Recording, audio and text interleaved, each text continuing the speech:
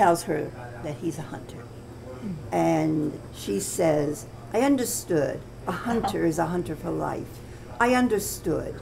You never gave up that good feeling of knowing that you can pick up a rifle, aim it, pull the trigger, and some living, breathing creature, oblivious to you, will die suddenly, stricken, bleeding, utterly surprised, and utterly dead. The Humanities Council called me. They wanted to set up a partnership with libraries, so we were one of those. I got involved in the program by my boss, actually. She thought it would be a good opportunity for me to kind of take charge of something, so she put me in charge of it. The other one that I liked was The Mastiff, which was the second story. And I liked that one because it was easy for me to visualize what was happening, how it was going, watching the love story progress and stuff like that as it goes through the story. It was interesting. We're always looking for programs that we can do to benefit and educate the community. My favorite was Forked River Roadside Shrine.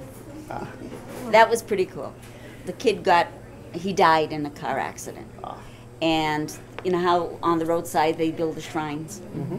And he is watching over his shrine, and they sing songs he didn't even like.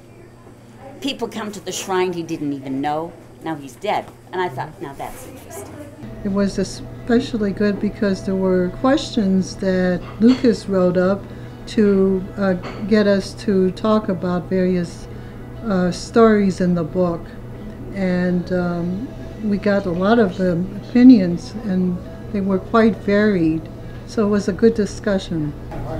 Joyce Carol Oates must think all of us have some frightful things in our life, have had frightful episodes of our life, and she wants to describe them with each character, each of her 13 stories. She wants to describe that frightfulness, that ogre, that darkness, that dark shadow that hovers over the edge of everybody's life. Yeah, it's the same thing Stephen King writes about in different ways. The discussion made it more interesting, I think. For me, it showed me different viewpoints that I didn't see. It's getting people to read books they normally wouldn't.